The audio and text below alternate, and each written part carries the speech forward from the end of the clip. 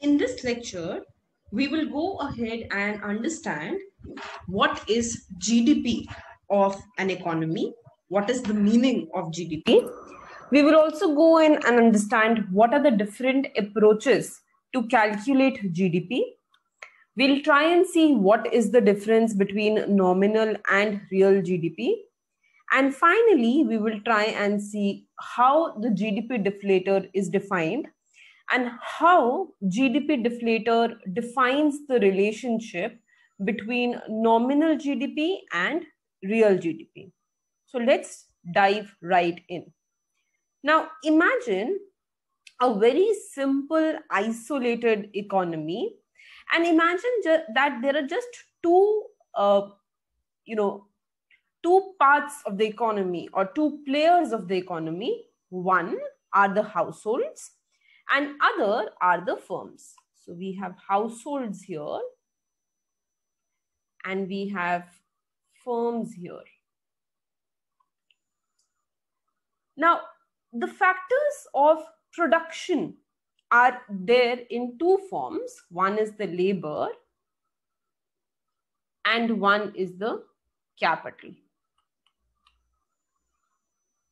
The factors of production, labor, are the one that go to the companies, they work in the companies, and in exchange, the companies give them wages, and if somebody is giving their capital to the company, in return, company is giving them profit. So it's like few of the people are actually lending their capital to the company. Maybe they're giving their land to the company. Other people are giving their labor to the company. And in either case, the company is going ahead, or the firm is going ahead and giving back some profit or some wages to these suppliers of factors of production. Similarly, these suppliers of factors of production are getting goods and services from the companies. It can be anything from a pizza burger to delivery of goods to something which can be related to, let's say, complex, for example, bricks, for example, anything which is related to a raw material which can be reused for the production, maybe cotton. So all the goods and services are bought from the firm by these laborers and by the households. And in return, these households are actually spending some money to buy these goods and services. So they are doing certain level of expenditure on these goods and services. The factors of production are basically getting these wages and income. This is known as wages and profit. This is known as income of the factors of production. Similarly, the money that the factors of production are paying to the firm is known as expenditure of the factors of production. So majorly what we have done is we have divided through this two-player economy. We have divided this entire concept in two main parts. One where we are showing something which is related to expenditure, and other where we are showing something related to the income. Notice that because there is no leakage or injection into this flow, we are not assuming that any additional income is flowing into the flow, into the circular flow of income. Neither are we assuming that any income is going out of this circular flow of income. What really happens in this scenario is that income is equal to expenditure. Whatever the factors of production are earning from the firms, that is exactly what they are spending to buy goods and services from the firm. If we understand the circular flow of income, then we can go ahead and define the following two concepts. The first concept is known as aggregate output. Aggregate output of an economy is the value of all the goods and services that are produced in a specified period of time. So whatever goods and services are produced within a period of 1 year, particularly, we talk about a period of time usually in terms of 1 year. So whichever goods and services are produced within the country, within an economy, within a given or a specified period of time, that is known as the aggregate output of the country. Similarly, the aggregate income of an economy is the value of all the payments earned by the suppliers of the factors used in the production of goods and services. So ideally, who is the supplier in our case in this two-part circular economy flow? Who's the supplier? We have the labor or the household as the supplier of the factor of production. So whatever income is being earned by the household, whatever payment is being done by the companies to the households in terms of wages and profits, that is known as the aggregate income of any economy. Because we assumed that the aggregate income of the economy is equal to the aggregate output of the economy, we can go ahead and say that the income and output are equal, and they are actually equal to the expenditure of the economy. So just try and understand this concept well. First of all, the households are using some income to buy the goods and services. How much goods and services can they buy? They can buy only those many goods and services how much income they have with themselves.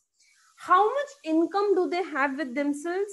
They have the same income as the firms are going to give it to them. And how are the firms going to give income to them? The firms would be giving income to them only after the households are going to purchase something from them and incur some expenditure.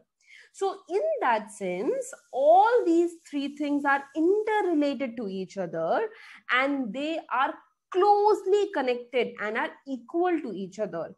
The aggregate output is the value of all the goods and services that are produced in a country.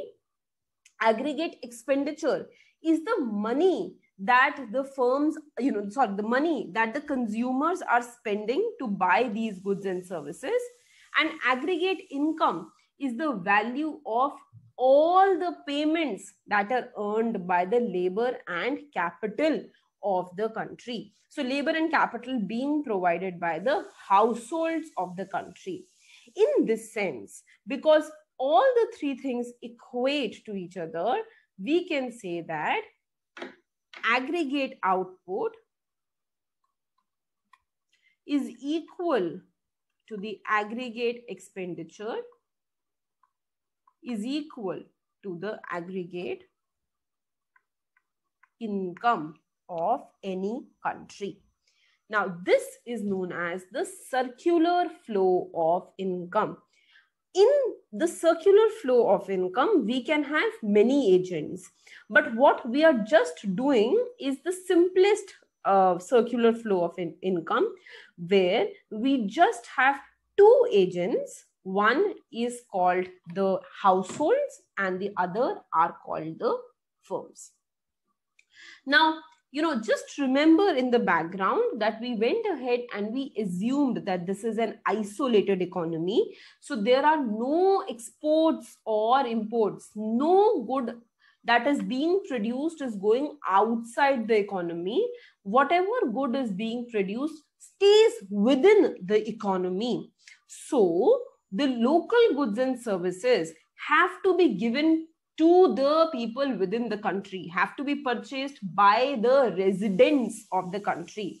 Similarly, Because we're assuming that there is no savings that is being done, and we are also assuming that there are no exports or imports, whatever money is being spent by the households has to be given to the firms of the country. The households cannot save money right now. That is what we are assuming. The households cannot go ahead and buy goods from outside their country. The households are assumed to spend their entire income because they cannot save. So because they have to spend their entire income and they have to only spend it on the goods that are being produced in their economy, ideally, whatever will be the value of goods produced, that much would be the expenditure of the household.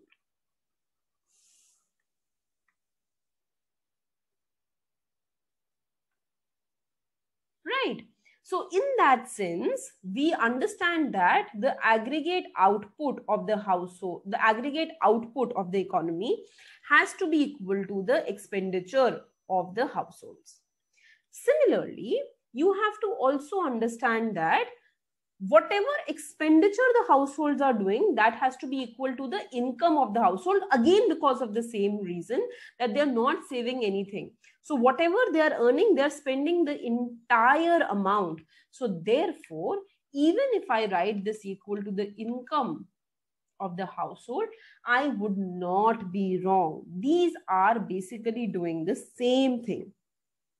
The only thing that we would be doing a little later as we go through the course, and we will understand that thing, is that, aggregate output, aggregate income, aggregate expenditure all refer to different ways of decomposing the same quantity. We are ideally decomposing the same thing, right? We are saying in one sense that these are the goods that are being produced. Then we are saying that, okay, supposedly I am telling you that, let's say that, 100 units of goods are being produced. And, supposedly, let's say that the price of each unit of good is 10 rupees. Then this means that I'm producing goods worth 1,000 rupees. If I'm producing goods worth 1,000 rupees, then I'm assuming that households are also buying from me worth 1,000 rupees, because whatever is being produced is also being sold. And if households are buying from me worth 1,000 rupees, this means that they are doing an expenditure worth 1,000 rupees.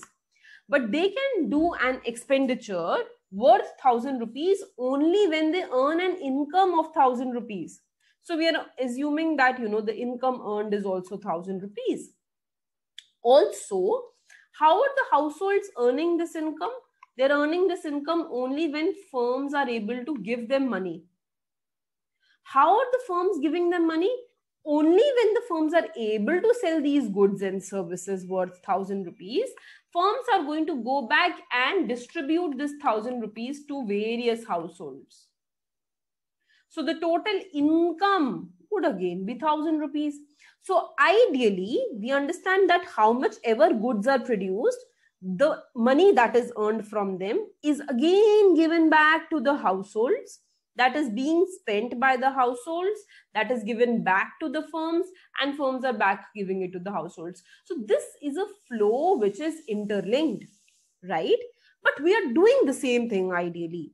Now, this thing that we are doing, this is known as gross domestic product.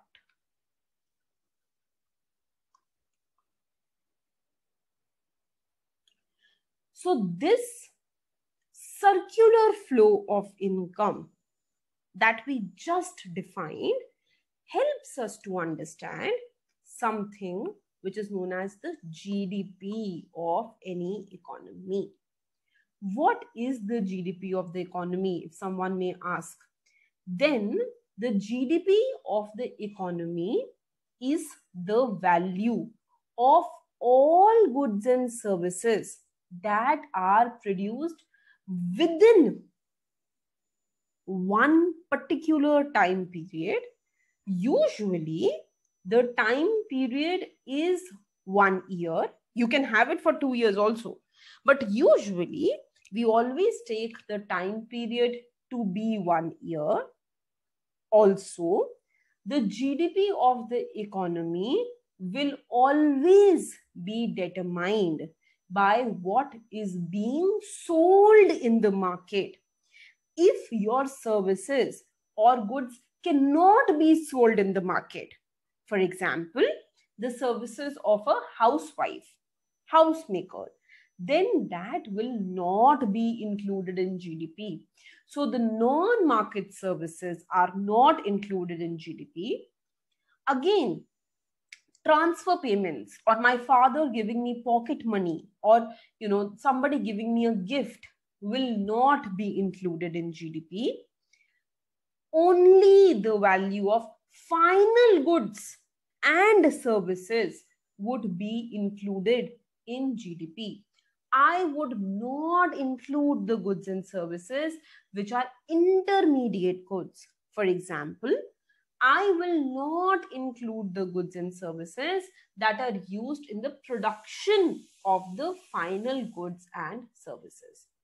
To understand that, you can take the example of cotton being used to produce cloth. I'm already adding the value of cloth in my GDP. I do not have to add the value of cotton that is being used to produce cloth. So let's write down, based on these three things, what is GDP of the economy. So gross domestic product of any economy